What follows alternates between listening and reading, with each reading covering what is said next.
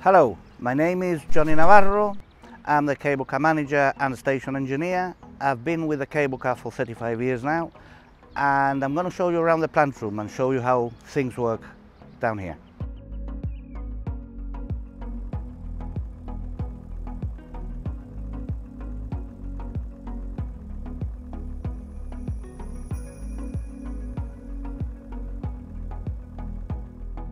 Well, we're here at the bottom station plant room, and the first thing I'm going to show you is the MG sets, motor generator sets. We've got two of them, and we switch them over every 6 months in order to have some maintenance done to them and give them a rest. Basically what this does is change the AC electricity to DC electricity through the generator. This is the generating part. And that then feeds the drive motor over there. The drive motor turns the gearbox, this is the original gearbox, which in turn drives the bull wheel, which drives the cable car up and down. It's a very simple system, but then again it's a very effective system. This over here are the service brakes. As you can see, we have two.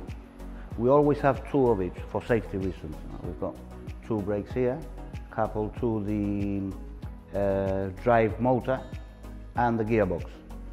And if we need to, well, those will come on and stop the cabins. Having said that, we've got another brake over here just beside the bull wheel, and whenever the cabins come into the station, that brake will apply and will firmly stop the cabins in the station and they won't be able to move.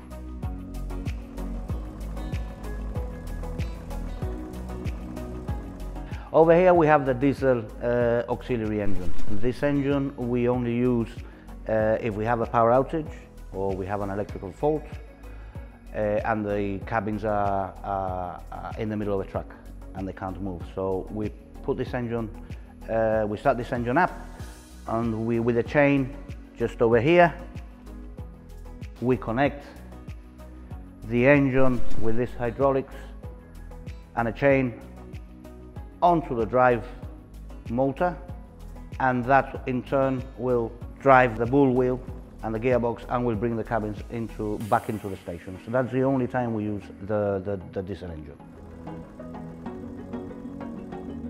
Over here we have two, one on each side for each truck rope, two 40.5 ton weights. These weights keep the tension on the truck rope. And depending where the cabin is and the amount of people or the weights in the cabins, is how much they will move. They will actually move up and down, depending on where the cabin is and the weight on the cabins, to keep the tension at all times on the truck rope. And the bull wheel, which drives the cable car, connected to the gearbox, we have two centrifugal switches. We have one here and one a bit further down. If the cable cars, for whatever reason, were to overspeed or go anything over 5.5, 5.8 meters a second, this will come in and in turn will trigger the emergency brake over here. So that's a double tap, another double tap safety feature of the cable car. Well, we've come to the end of our tour. I hope you've enjoyed it. I hope you found it informative, and hope to see you soon at the cable car. Come pay us a visit, have a coffee, have a meal whilst enjoying the spectacular views from the top at the Mont Scalpe Suite. We'll see you soon.